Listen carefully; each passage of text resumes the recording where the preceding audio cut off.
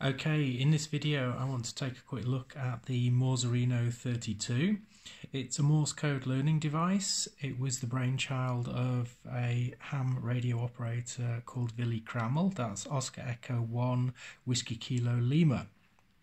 It was developed in conjunction with the Graz Morse Code School, where I help out, and many of the features that we thought would be helpful when learning to copy Morse code, and in particular learning to copy Morse code in your head, were included as standard by Willy, so we're very grateful to that. But in particular today I want to focus on the Echo Trainer mode, which we think is particularly useful. So let's turn this device on.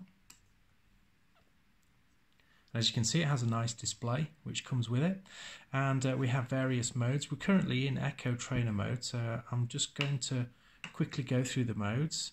You could have the Koch trainer mode using the Koch method. We have a transceiver, a LoRa transceiver, that's long range Wi-Fi in a 400 megahertz band. So you don't actually need a ham radio license to be able to have a basic QSO with another ham operator, and we think that's useful for people who don't yet possess the ham radio license. Then we have a CW decoder. You can take audio from another device, feed it into the Morserino-32 and it will decode the Morse for you. We can put it to sleep, and we have a basic CW keyer there with a PTT output, so you can key another device which is also opto-coupled, so it's completely isolated from your rig's keying circuitry. We also have a CW generator if you just want to listen to some Morse code. You can upload your own files and listen to those if you want to listen to a book. And here we are in the Echo Trainer mode. So let's double click here and just have a look at some of the settings. We can have the tone there. I usually go quite low at 523. This speaker actually comes from the automobile industry, and it's actually designed to send a much higher frequency, although it does work here. So I like to set the tone a bit lower, and I find I just get a nicer tone out of it. We're on an external paddle. This device will also accept capacitive paddles here in the two slots there. They work very well actually for capacitive paddles. I was quite impressed. I'm not usually a fan of capacitive paddles, but these worked well. Then we have the DIT-DAR orientation, Curtis mode B, which we always use.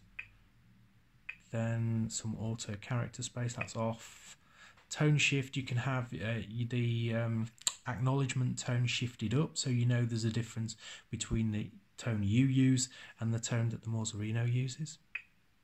The interword space, this is very important when you're learning to copy in your head, because it enables the words to be spaced out slightly more, and you can choose how big you want the space. It gives you more time to think just in between the words, and currently there's only one other program available. It's an internet-based program called Morse Fusion that allows an interword space, but only up to 4 times the normal. This has a much bigger range, and it's apart from Morse Fusion, it's the only piece of equipment on the market which actually allows that. We think it's very useful. Intercharacter space, all programs have an intercharacter space. Random groups, this is if you're going to use Echo Trainer with just random groups of letters. You can choose whether you want numbers, the alphabet, pro signs, punctuation, and the length of the group, how many characters you want in each set. Here it's set to 3, but you could have many more. And now we're on calls, because I'm going to do call signs today to demonstrate it. And we have four characters in our call sign, but that's a lot to begin with. Some people would find that a lot. Most people start with 3. That's a letter, a number, and a letter. So let's see what this is like. We come out of that, and we'll click again. Nope. We'll long click, and we're now in Echo Trainer mode. So we select Echo Trainer mode. And to begin, what will happen is I'll push the paddle. It will start sending the call signs. I have to try and remember what I heard and then input it correctly with my key. If I'm right, I get a tone and it will say correct. If I'm wrong, I'll get another tone and it will say error, and it will repeat the call sign. It will repeat it about 4 times. If I don't get it right at all in those 4 times, then it will tell me what the call sign was and move on to a new one. So let's have a look, see what happens. Nope, not random. That's not what we want at all. So let's long press, echo trainer mode. We go to call signs. There we are. And so you have a choice here. We might as well look at this. You could have English words, Morse code abbreviations, random letters. You could even upload a file and play that. You could have mixed. We're going to go for call signs. So let's start now.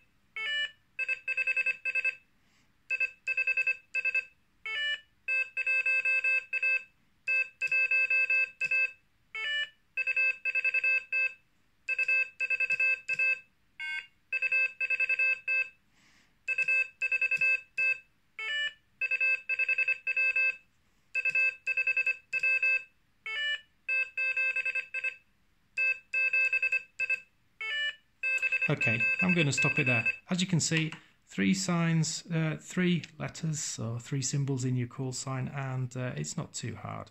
You can usually manage that. Let's see what happens when we go up to 4. So let's double click again to do the settings. And now we're going to change the length of the call. We're going to go for 4 characters. And long press to come out of that, and then short press to start. Let's see what happens. Probably a disaster.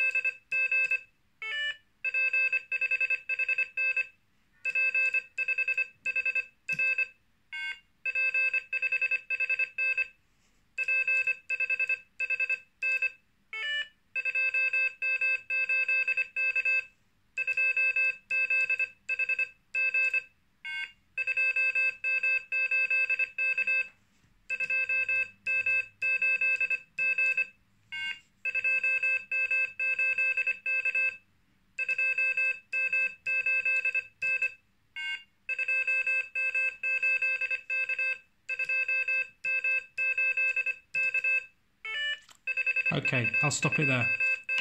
As you can see, sometimes it takes me quite a few goes, but I can read off all the characters that I got right on the screen, and then I just have to adjust the last one, and you can see it took me a while to get that K on the last call sign there. But the great thing about this is it really activates the memory. It trains you to remember in a way that just listening to Morse code could never do. Yeah, you're forced to kind of remember more and more. So we think in particular this is a really good feature of this device. There are many others. It can be used as an input device for internet Morse code if you want to have a QSO over the internet, and software updates will become available for this device probably at the end of this month or the beginning of next month. So it's always going to be updatable via firmware updates. So if you are interested in learning Morse code, I really think this device could help you a great deal. You should check it out.